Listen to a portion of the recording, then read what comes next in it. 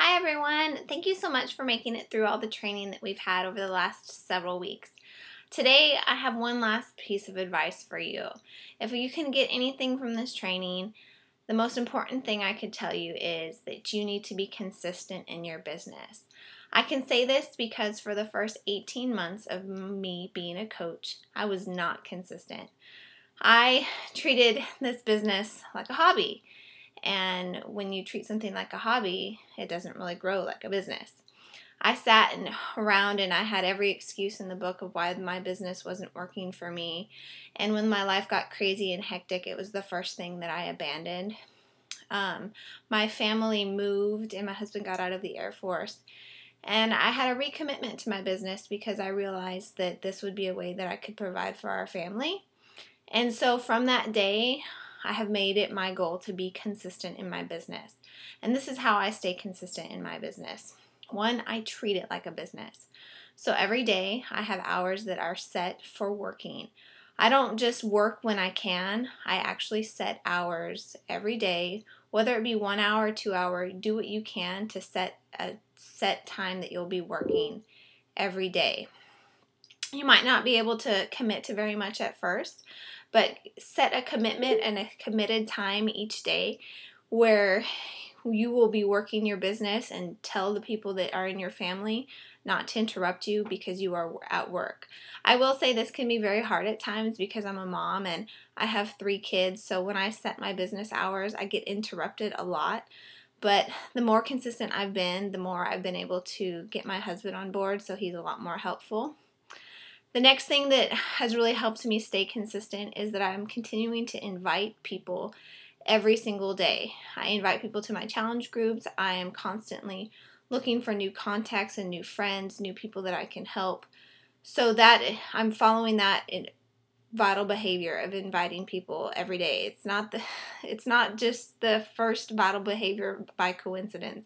Inviting people to your challenge groups, to the business opportunity, to anything that you have going on is one of the most important things that you can do for your business. Your business isn't going to grow if you're not reaching out trying to help people. Also, you need to be a product of the product. This is very important to me and it helps me stay consistent.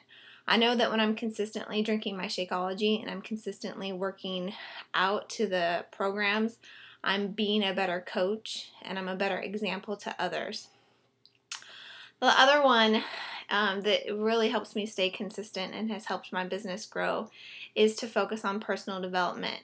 Now, I really dismissed this particular vital behavior for a really long time, but when I made the commitment that I was going to be consistent in my business, I also decided, hey, this is a vital behavior for a reason and I'm going to give it a try. And so since then, I've probably read 12 to 15 books of different things to help me grow as a person. And I can't say enough about how important it is to invest in yourself every day for at least 10 minutes a day, whether it is to do training so you can learn how to be a better coach, whether it is to dive into a book or a podcast so that you can learn something new every day.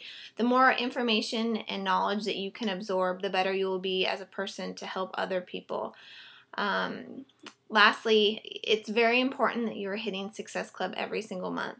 I've said this so many times that I hope you're like, oh, she's really talking about this again. But it's really that important. I can say that for me personally, when I've made the commitment to make Success Club every single month, my business has grown, my income has grown, the people that I've helped has grown, and it's just having that one small goal every month to meet really keeps me focused and drives me to succeed every single month. But really, the thing is you have to make a decision that you are all in for this business. And I had to go through a lot of time and a lot of trial and error before I was able to make that commitment for myself. But really, it all boils down to the decision, hey, I'm in this is my business, and I'm going to work it.